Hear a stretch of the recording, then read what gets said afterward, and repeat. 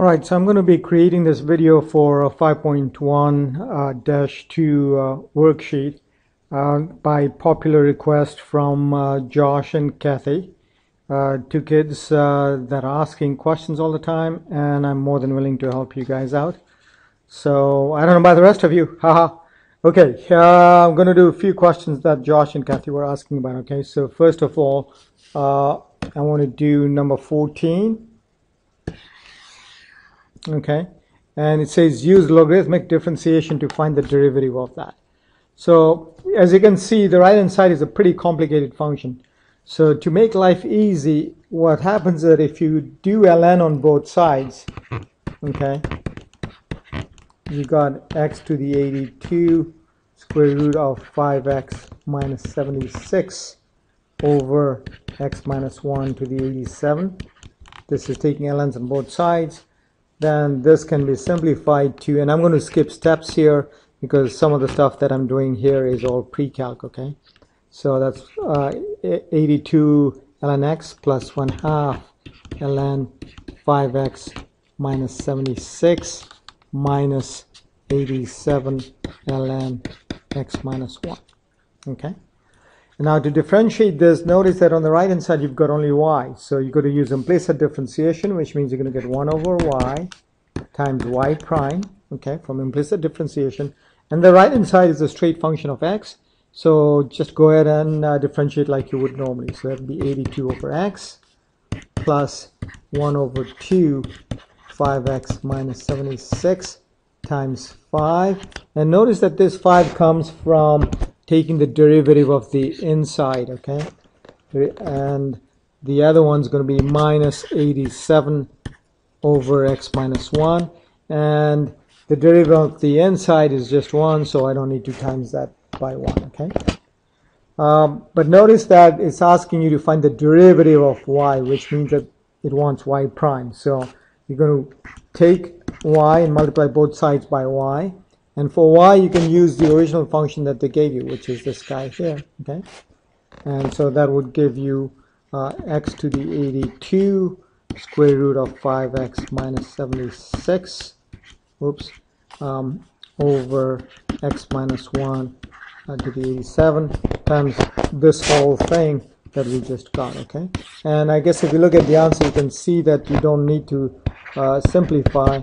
You can just leave it like this. That's a minus there, minus 87 over x minus 1. So that's number 14. Let's just quickly go check the answer on that. And so that would be number 14. Looks good. Okay, so that's number 14. And then I think Josh and Kathy wanted me to do 18 and 19. So here goes, okay? Let's start out with 18 first, okay? And so 18 is going to be find the derivative of the function y equals ln x 18. So then y prime is going to be equal to ln.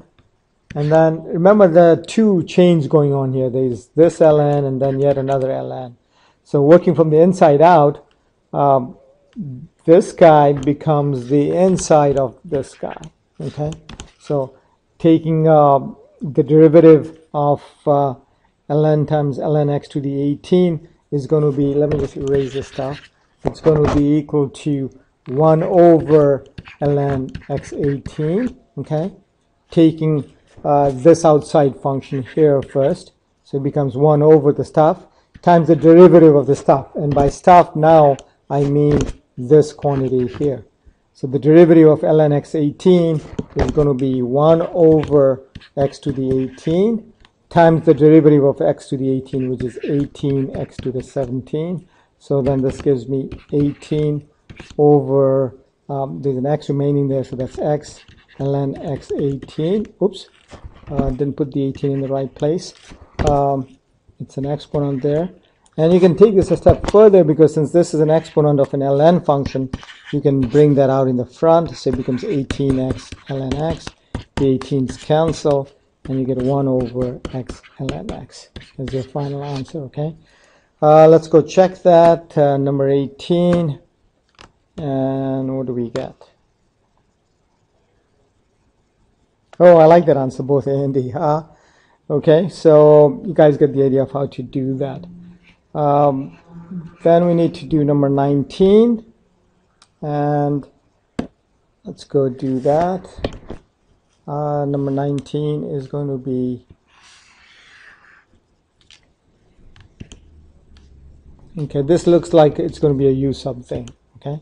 So let u equals x cubed plus 3x squared plus 6x minus 8, and if you du that, you get du 3x squared plus 6x plus 6 dx, and if you factor the 3 out of there, you get x squared plus 6x, plus 2x plus 2 dx. And the reason why you factor is because now you begin to see that, hey, oops, not quite what I wanted. I wanted the highlighter. So let's go do that again. So that's going to be, what did I say, 3x squared. Put a 3 out, and then that's a 2x plus 2 dx. And so if you really look at this thing here, it's exactly what you have in the integrand, okay? And so if you substitute, okay, in here you'll get 1/3 du, because you're going to divide both sides by 3 in here, okay?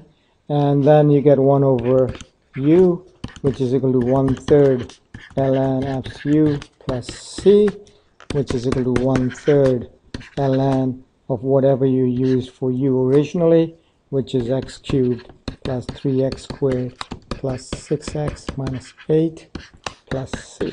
Okay, so that's the answer to number 19. Now let's see if this one also says both A and B. I think it did, right? Yep, both A and D. Oh, A and B in this case. Okay. All right, so really what happened was that I got this off a disk, and instead of using multiple choice, I wanted short answers to make sure that you guys are working and you don't just randomly select answers. So this should cover the few questions that some people in period 6 had. Period 5, oh, I have no clue what they are doing, okay? So hopefully you guys will watch and learn.